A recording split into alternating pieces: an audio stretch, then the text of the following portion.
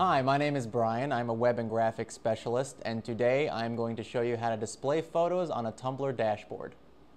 Okay, so I have my dashboard open right here for my Tumblr blog, and what I'm going to do is I'm going to upload a photo.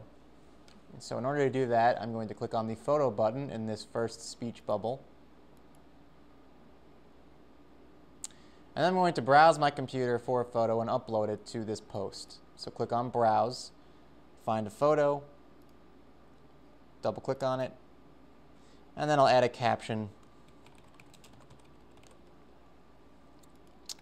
and then hit Create Post.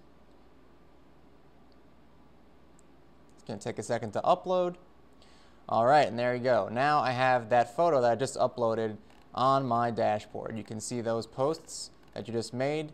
So whatever photo you upload to your post, you should see on your dashboard, as you can see right here with this picture of the Irish setter.